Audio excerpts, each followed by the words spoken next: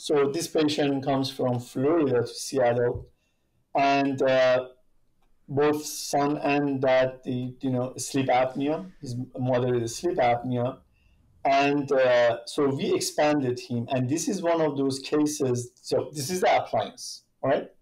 So we are starting with this run. This is our protocol now. I'm going to explain to you our protocol. So for sleep apnea, first you need to understand what is the severity of case. And also if patient is responder. It is not the right thing to experiment on patient without knowing the severity of sleep apnea. And if patient is a responder, first do the expansion and then pray to God that is going to address the problem. So we need to give this ApnoTX. He's wearing it. We do the 4 to 6 weeks of based on the guidelines of American Academy of Dental Sleep Medicine and Sleep Medicine and Dental Sleep Medicine. When he used to the appliance, he wears it at night time for his TMJ problem and for the management of the sleep apnea. And then we do the efficacy test. Efficacy test shows that the patient is responsive.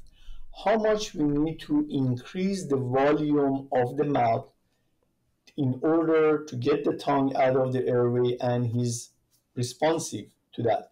So then we get the kind of calculation that now if we expand the nasal cavity, if we expand the mouth, then we are going to be successful. So his efficacy test showed that is successful. Then we start opening the space with Invisalign. So this is going to take about 3 to 5 months with Invisalign. Open this space and prepare him for daying. He's wearing the appliance at nighttime. So we are going to, now before we do the dame, we are going to do main on upper, because definitely on older patients, male patient, main meaning that just MARPI or main does not work. They need to have something like dome. But you never know. In females, the oldest patient that we tried main is 63-year-old. With no surgery, we expanded the palate of 63-year-old. But we give it a shot. The lower one is ready for dame. Then we do the main for 3 or 4 days, doesn't open up. Now patient goes to one surgery, and surgeon is going to do the dome procedure on top, and then dame procedure right inside the lip of the lower in the same appointment. And then we are going to have the separation and start expanding.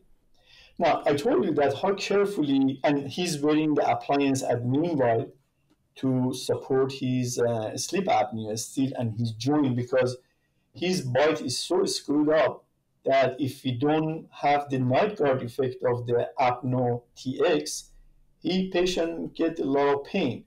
So you see the degree of expansion, 10 millimeter, 10 millimeter. Now the consolidation period starts. One thing that you need to pay attention with the very careful osteotomy the surgeon did, still he end up with a little bit of more expansion on the left. Is it noticeable? Yes, it's noticeable. Okay. So now this is what we did. So we waited for the consolidation period, and then gradually patient come back after 3 or 4 months. We are ready to remove his lower expander, but we did something. Before we remove the lower expander, the upper one, I removed the tabs on this side. You see? Mm-hmm. Mm-hmm. This is the side that was overexpanded, right? Mm-hmm.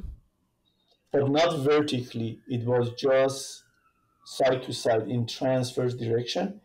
So the other side tabs are in the bone run. So what we did the reverse constriction. So it means that dentally we brought this. Now, when we do the active expansion, we do twice a day, and it takes about 2 weeks or 3 weeks to expand rapidly. But for reverse constriction is dental. one turn on Wednesday, one turn on Sunday, and gradually we bring the upper teeth back and make it symmetric with lower. That's fascinating. Wow. That's brilliant. That's brilliant. It is all after doing 20 years of this, you get some ideas, right? That's my favorite so far, by the way. Sure. So he's still wearing the appliance. And then now we decide that he's coming off the symmetry. You can see that how symmetric is his maxilla. Now he's going to, move to retainers. Still, we are not going to discontinue ApnoTX. Why? Because right immediately after removal of these, we cannot do the sleep test. Why? Because these tabs are into the nose of the patient. Some of them are sitting in the turbinate of the patient. And when you remove it, actually it creates some inflammation and the nasal cavity is inflamed and they don't show any response on reduction of the AHI. So we need to wait about 2 or 3 months till that inflammation is gone, 2 months. And then later we are going to do another efficacy test. When efficacy test shows that it's fine, then we discontinue ApnoTX because now patient is safe. It doesn't have a sleep apnea, hopefully. And now we are going to start correcting his mouth that I'll show you in another case. Can I make a comment, doctor? It looks like Sure. the ApnoTX has a jack screw in it so that it can expand with the jaws. That's how it's dynamic. Exactly. You got it. Wow. You notice it. Yeah, the ApnoTX is a fascinating appliance that is going to expand front to back for bringing the mandible forward for opening the airway, but it has a very isolated upper part. So you see that the upper part of it here, but there is a lower screw that also they are going to be independently can expand on top and bottom and follow the expansion of the palate. It's a nice color too.